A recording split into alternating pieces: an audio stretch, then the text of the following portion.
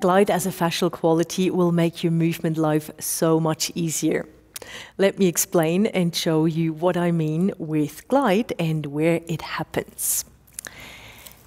My hand here is representing a muscle group, and it is the vasti.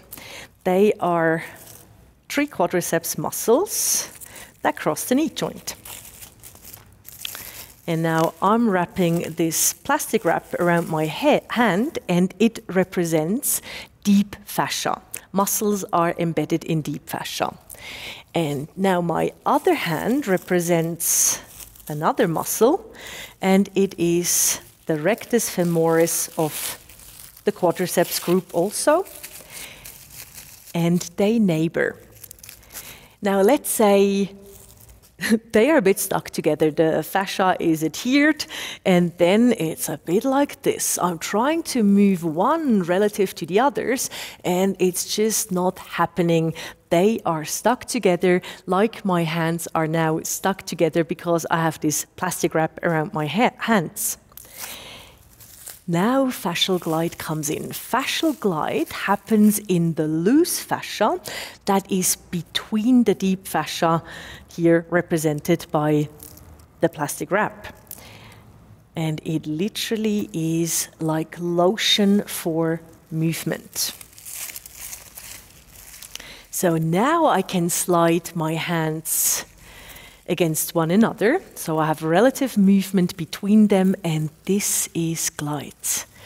And it happens throughout the body to different degrees, and it gives movement a lot of ease.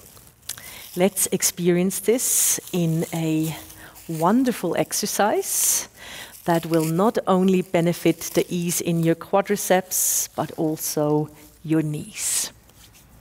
It's in a high kneeling position, so if you would like to join me, you can now come up into kneeling with your knees about hip distance or a little bit wider.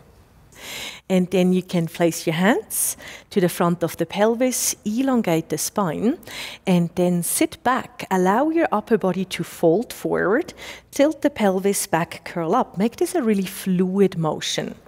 As you are going back, the quadriceps muscles have very slight movement relative to one another. So the going back, there's a little bit of glide.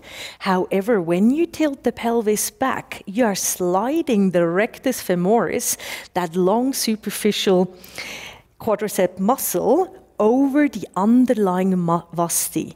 And it's doing what I did just before, of course in a different way, but the muscles slide relative to one another, and we are promoting and also utilizing that natural glide in the loose fascia that gives us a lot of movement ease, and it also unloads the knees. So for the health and well-being of your knees and the functionality of your quadriceps muscles, or the rest of your body, really all other muscles, utilize and cultivate fascial glide. If you would like to learn more about functional anatomy, you can join me in the online course Anatomy 201 at yogajournal.com.